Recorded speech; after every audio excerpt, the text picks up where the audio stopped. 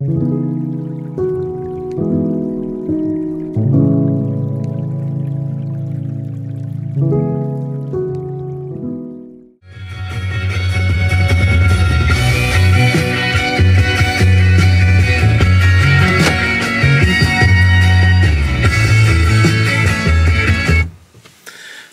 we made it here to Lake Padden, a little Hotel California on the radio on the drive up here.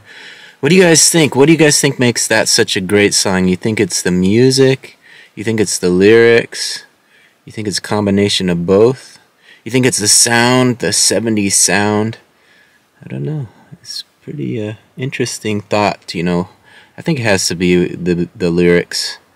But that guitar solo is pretty epic, so I must say that was part of it as well. But without those lyrics, I think the music, I don't know, it would probably stand on its own. But let me know what you guys think. Put it in the comments. What makes it such a great song? Or maybe you think it's not a great song. I don't know. Put that in as well. I'm going to hit this trail, get that 2.6 miles in, maybe a little Hotel California running through my mind. When we come back, hopefully I'll have something to be grateful for. I'll try to think of something while I'm out there on the trail, and we'll report back soon. Alright, we made it another successful 2.6 miles around Lake Padden. Today was an interesting one. That first mile, I felt spry, I felt good, I was on the tip of my toes running up that trail. Second mile, not too bad, still pretty steady. That third mile, that's where it kicked in. That bear jumped on my back a little, had to carry him home. Made it through to the finish line, came here thinking about what I was grateful for. Of course, as I was running, that song, Hotel California, was running through my mind. Was thinking about that, and you know, whether or not you like the Eagles, whether you like Hotel California, and it's hard to believe there might be somebody out there who actually doesn't like Hotel California. Who comes to mind? The Big Lebowski, right? The Big Lebowski, he liked Creedence. He had Creedence 8 tracks. He hated the Eagles, right? So he probably didn't like Hotel California. And he has that choice. We all have that choice, whether we want to like something or dislike it. And, you know, he's a fictional character, of course, but he's still an iconic fictional character. You know, he doesn't like the Eagles. He chose to say that. He voiced his opinion and still is an icon. People love the Big Lebowski. They have marathons where they watch the Big Lebowski every year and celebrate the movie, celebrate his character. And so we have that choice in this country, right? We can like or dislike whatever we want. So I guess I'm thankful for that choice, grateful to have that choice. You know, we elect public figures, elections, and you're either Trump or you're Biden, or you're Jennifer Aniston or you're Angelina Jolie. You're either Jiffy or you're Skip peanut butter. Or maybe you like that natural peanut butter. You don't mess with the artificial. You know, you have the choice in life. You can choose to like what you like and dislike what you don't. And people will judge you based on what you say. And that's a beautiful thing, is to have that choice. So I guess I'm grateful for that choice. And also grateful you can change your mind, right? You can dislike Trump one cycle, one election year, and decide, hey, Biden's not cutting it, we're going to vote Trump this year. You can choose to do that, or vice versa. You know, we have that that ability in this lifetime. You know, I could work 20 years for eBay and decide, hey, I'm not working eBay anymore. I'm going to get a 9 to 5, get some regular hours, regular pay. You know, I could do it. That's a choice. Yeah, we can choose things, and we have that ability in this country, right? We can drink bottled water, or we can drink out of the tap. I mean, there's a million different things you could bring up. You know, there's all those choices we make in life and those decisions that lead us on our way. And we can change our mind about things, and that's a grateful thing. We should all be grateful that we have that ability to do that in this country. To change our mind, you know, to become something else, to change our mind and do something else. And chase a different dream, and to keep dreaming, and maybe decide that one isn't for you, and you're going to go down a different path. We can even disregard that path, you know, chase a dream for a year, then give up on it, and ghost everybody, you know, turn off socials and don't talk to anybody for a year, and then decide, hey, what's going on? Shoot them a message and decide we're back on that path, we're chasing that dream again. We can do that. And I guess we're grateful for those opportunities in life. We have so much to be grateful for in this country.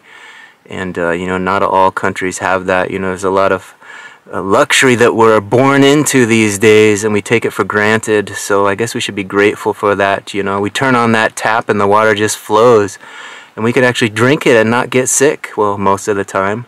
You know, some people advise against it, but you know, other countries don't have that luxury. And I'm grateful for this little YouTube journey I'm on. You know, started it over a year ago. Now I have over 331 followers.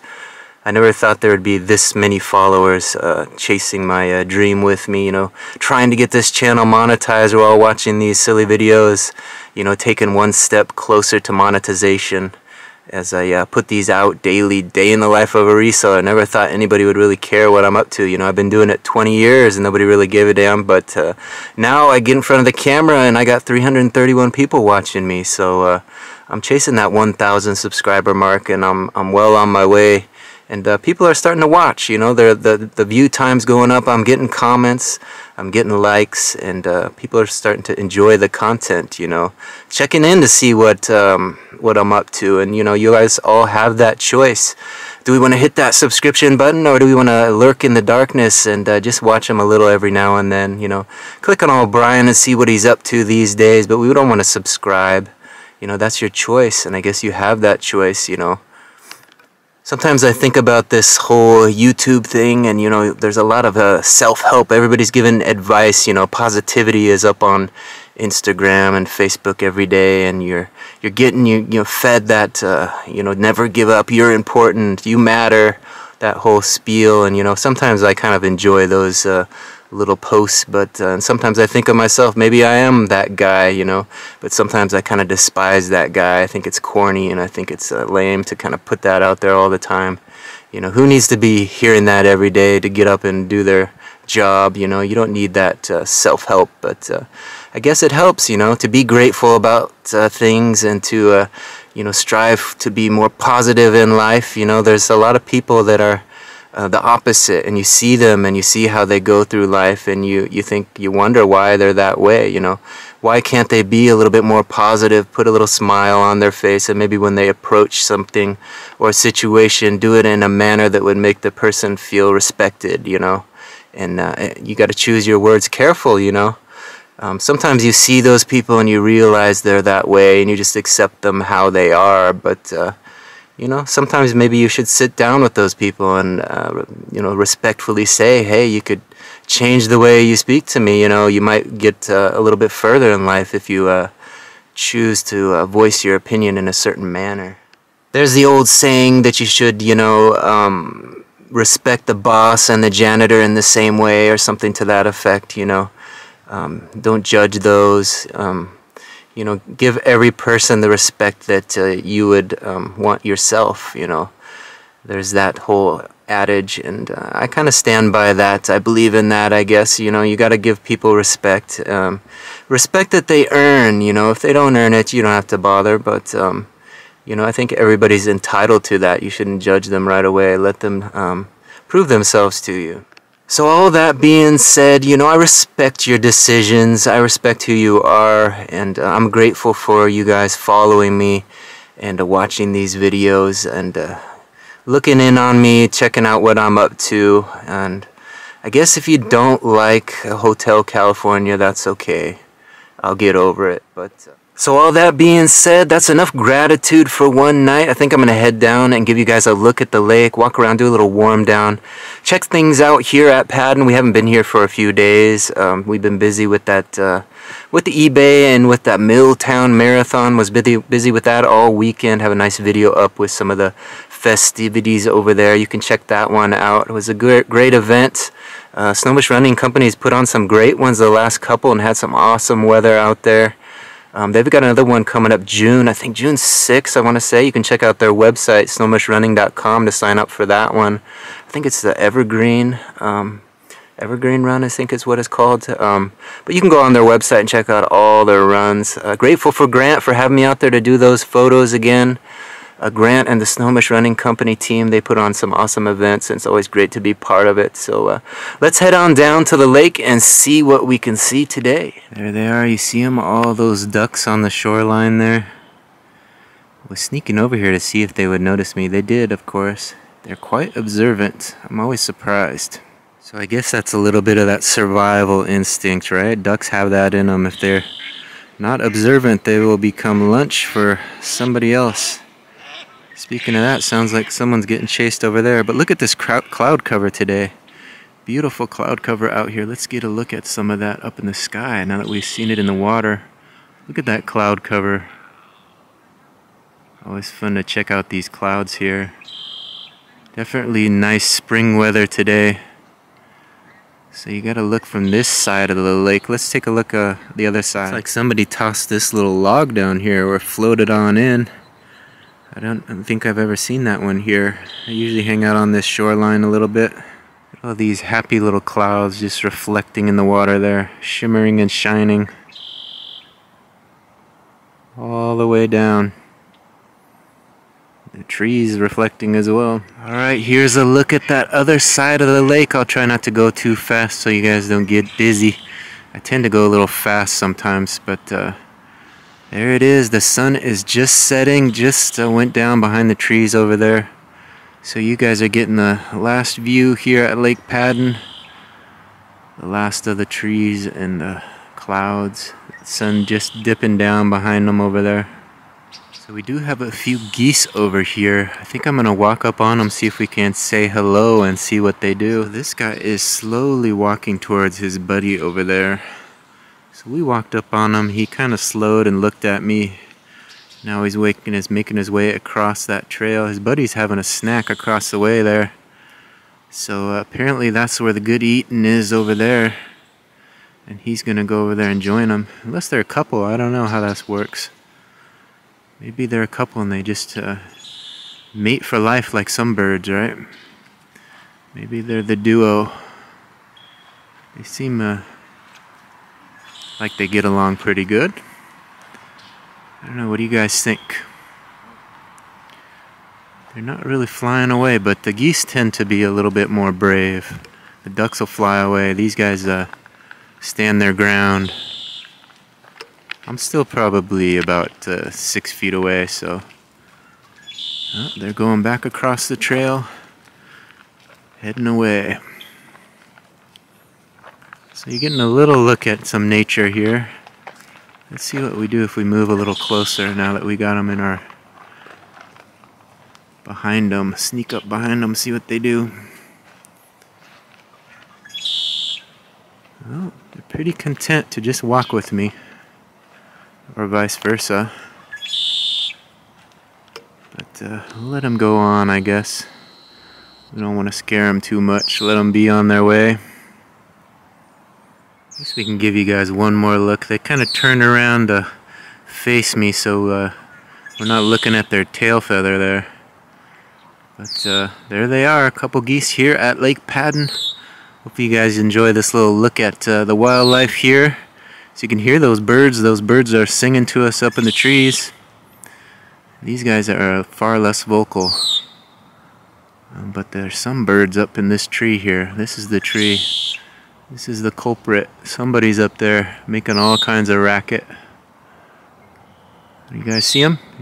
You spot them? I think I'm going to head over to the water runoff place to do a little warm down, get a nice little warm down in, and then I'll check back. Alright, here's a look from the other side where that sun was just setting. Here's a look at the clouds in the water there. It was a nice couple just taking a prayer, having a prayer right over this view. It was kind of a beautiful thing. Thought about taking a video, but I let them have their privacy. It'd be kind of weird, but kind of a nice moment. Had his hands up, giving a little prayer. Seems like a good place to pray, right? So here's a look at it.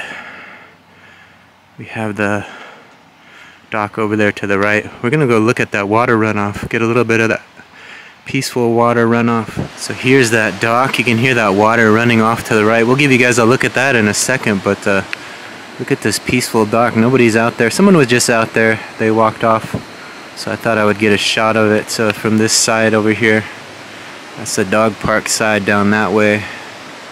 And you can hear that water rushing. Let's take a look at it. It's right over here under this concrete block over there. Here it is. I haven't given you guys a look from this side very often. Last few times I've skipped this look, but there it is. Rushing down. The log is in the middle there, kind of jamming things up. Here's a look at it from a different angle. Kind of mossy, and there it goes. Going down the stream. Not much of a flow, not as much as there has been. Usually it's pouring right out of there. Today is a little less and less as spring comes. There used to be some flowing out of that opening over there. Today there's none, maybe just a little dribble. But things are drying out here at Lake Padden a little bit.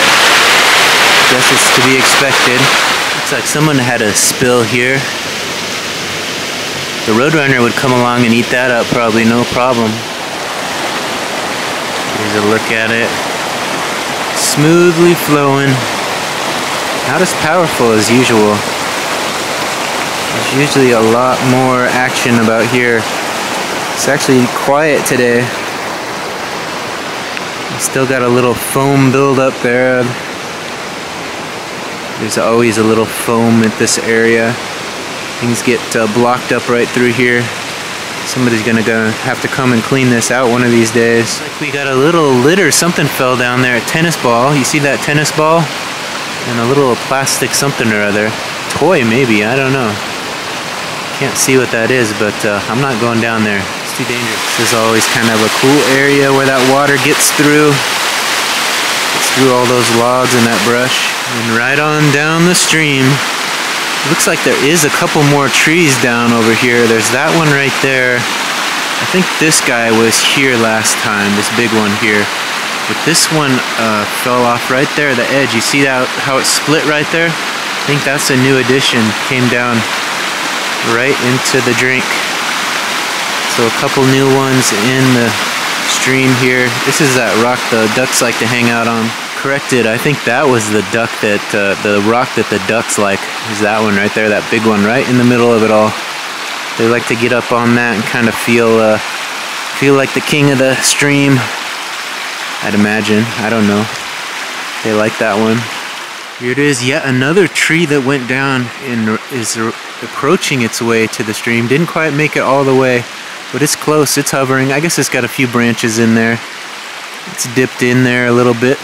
Getting a taste of that drink, but they all go down here. I think this is the area I showed you last time where these two came down,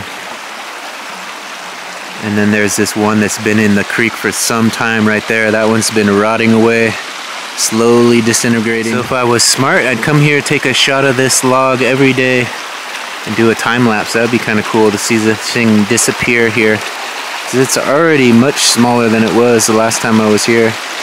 Water is just working it down to nothing. This is the spot where you get some good audio. Do you guys hear that? You got the little babbling of the brook there, and then there's this little rock right there in the middle. Hits that thing and you get some extra noise. Bunch of rocks.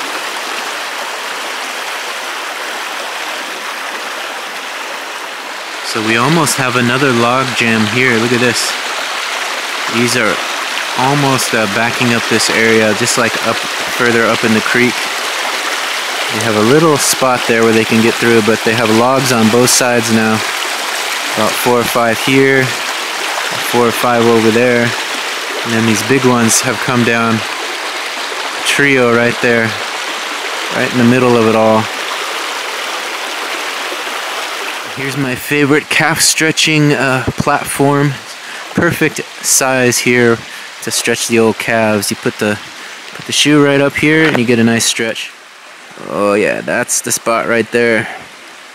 So hopefully you guys enjoyed this little look at the Lake Padden Creek and everything else here at Lake Padden. A little view of nature after a few moments of gratitude. I like to do these as part of my day in the life of a reseller vlog. If you're not part of the vlog, feel free to join, you know, hit that subscription button.